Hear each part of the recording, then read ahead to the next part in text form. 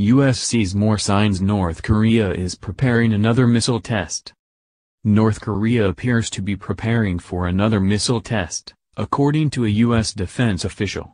The official said that transporter vehicles carrying ballistic missile launching equipment were seen arriving in Kaesong, North Korea on Friday. The official said that when such equipment is seen, a launch could occur within 6 days, which would coincide with the upcoming July 27 North Korean holiday celebrating the armistice which ended the Korean War.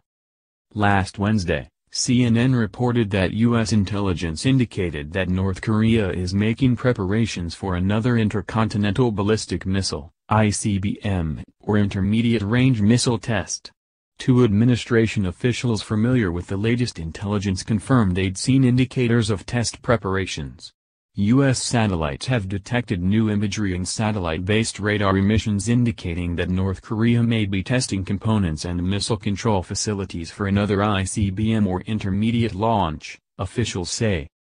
Kaesong has been the site of North Korean missile tests in the past, including a May test of a NOT-17 intermediate-range missile which traveled almost 500 miles before splashing down in the Sea of Japan, East Sea, hitting the water about 60 miles from Vladivostok in eastern Russia, according to U.S. officials.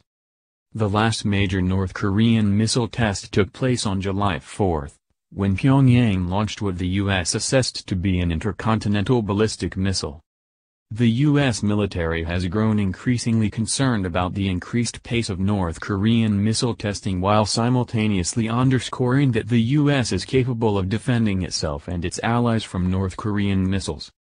They're clearly on a path to develop an intercontinental ballistic missile that can reach the United States and to match that with a nuclear weapon, the chairman of the Joint Chiefs of Staff, General Joseph Dunford, told an audience Saturday at the Aspen Security Forum.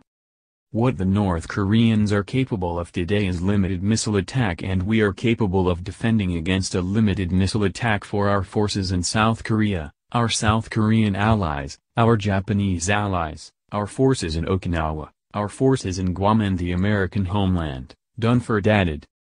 On Thursday, CIA Director Mike Pompeo offered some of the most aggressive comments yet from the Trump administration with regard to North Korean dictator Kim Jong-un. It would be a great thing to denuclearize the peninsula, to get those weapons off of that, but the thing that is most dangerous about it is the character who holds the control over them today, Pompeo said at the Aspen Security Forum. As for the regime, I am hopeful we will find a way to separate that regime from this system, Pompeo said. The North Korean people, I'm sure,